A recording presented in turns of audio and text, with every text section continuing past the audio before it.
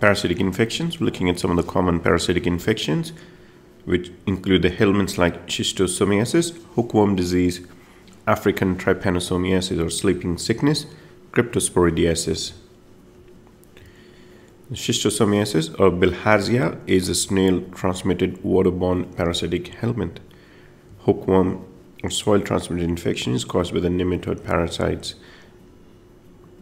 Okay, so this is how schistosomiasis develops. So acute schistosomiasis or Katayama's fever may occur weeks after the initial infection.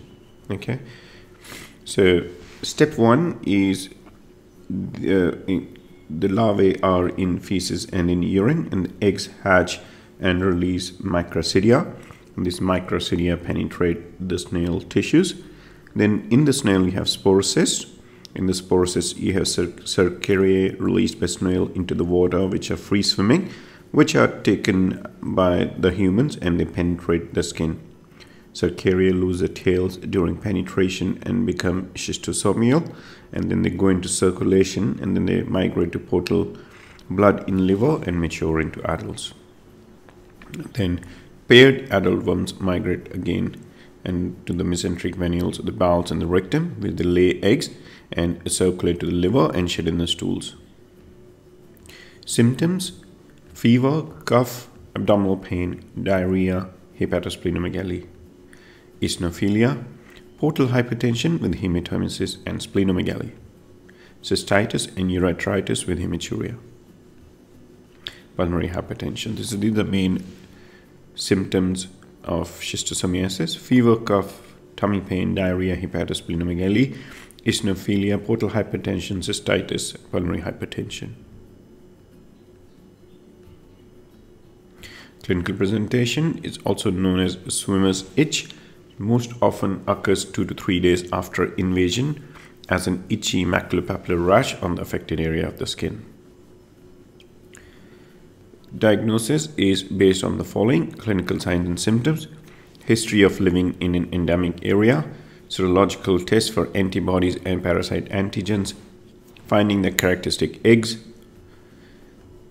Microscopic identification of eggs in stool or urine is the most practical method for diagnosis. Stool examination should be performed when infection with Schistosomiasis mansoni or Schistosomiasis japonicum is suspected. Urine examination should be performed if Schistosomiasis hematubium is suspected. Eggs can be present in the stool in infections with all Schistosoma species.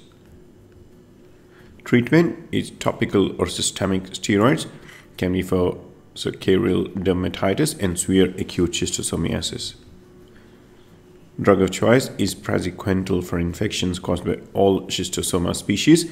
Single oral dose of 40 mg per kg is generally sufficient to give cure rates between 60 to 90% and reduction of 90 to 95% in the average number of eggs excreted. Oxaminoquine has been effective in treating infections caused by Schistosomiasis mansoni in some areas in which praziquantel is less effective. Patient education is always very, very important.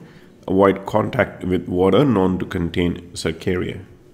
Provide safe water supply to the community.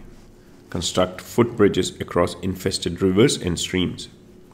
Provide safe recreational bathing sites. Prevent water becoming contaminated with the eggs by health information on excreta disposal, treating infected persons, providing sanitary facilities, taking environmental measures to prevent seasonal flooding, which results in an increase in snail numbers in transmission.